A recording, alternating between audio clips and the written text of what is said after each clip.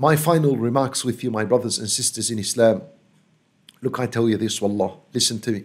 Open your hearts, listen with your heart and with your soul. My brothers and sisters, nothing, wallahi, nothing will remain with us after our death, other than our righteous deeds. Your wealth, your cars, but even your clothing, what you're wearing now, your keys for your cars, for your house, nothing will remain with you when you die. Not even your name. People will refer, where is the deceased person? Where is the body? Has the body been washed? Has the body been prepared? Has it been shrouded? That's how, even your name is gone. Nothing will remain with you after your death other than your good deeds. And you'll be put in your grave alone. And people will get this dirt and they will bring it back onto your grave until your grave is sealed and you're right underneath, in there alone. Perhaps people will stand there for a while, make some dua for you, and then the vast majority of people will forget you. Who's going to remember you after this? How will you help yourself? Who will stand with you?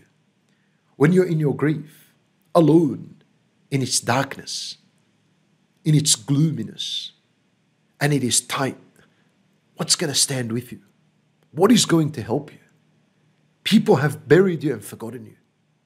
Maybe if your wife remembers you, or your husband remembers you, or your children remember you, maybe from time to time they make a dua for you. But can you be affording to leave this worldly life relying on this? No, Allah. A sane Muslim doesn't do this. The only thing that is going to help you are your righteous deeds. And Nabi sallallahu alayhi wasallam, he tells us, for a believer, the matter is, when he's put in his grave, a beautiful looking man will approach him. And he smells beautiful, and he looks beautiful, and he is clothed beautiful. He appears to the believer in his grave. And the believer would say to him, Man ant? Who are you? Your face brings about good news. With a pleasant smell, beautiful looking, who are you? For that person will say, Ana amaluka salih. I am your righteous deeds. And so he sits with him and keeps him comfort until the day of judgment. Allahu Akbar. This is the benefit of your righteous deeds. That's the only thing that's going to benefit you after your death, my brothers and sisters in Islam. Then the Nabi sallallahu alayhi wa sallam says, يُنَوَّرُ لَهُ فِي قَبْرِهِ. The grave of the believer would be illuminated. Light would enter it. Light stronger than the sun. And we know that as-salatu nur. The prayer is light. قَدْ جَاءَكُم مِّنَ اللَّهِ نُورٌ وَكِتَابٌ مُبِينٌ. Al-Quran is nur. It lights up the grave of the believer when he's there alone. Now, for you need to work on your good deeds. Work on this. They are going to help you in your grave. Finally, I share with you one hadith. And Nabi sallallahu alayhi wa sallam, he says, when the believer is put in his grave, the deed, as-salat, would be at your head, at the believer's head. And your fasting would be on your right. And your zakat would be on your left.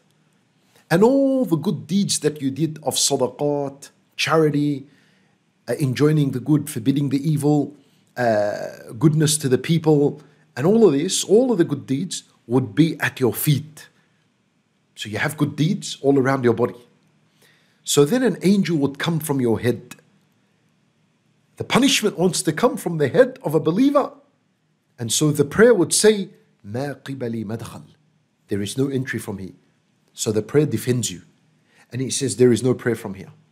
So the punishment would come from the left. And that's where the fasting is. And the fasting would defend you. And it would say, مَا قِبَلِي مَدْخَلْ. There is no entry from here. It's closed. Go somewhere else. So the punishment would come from the left side.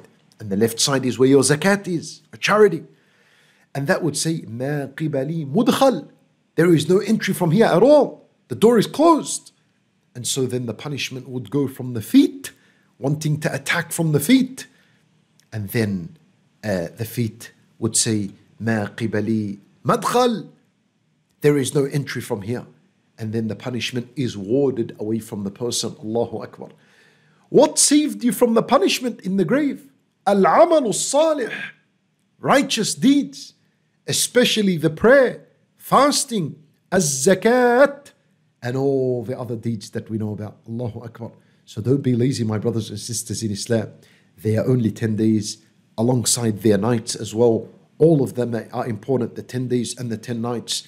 Focus hard, stay strong. Ask Allah Azza wa Jal to give you the ability and the strength that you worship Him.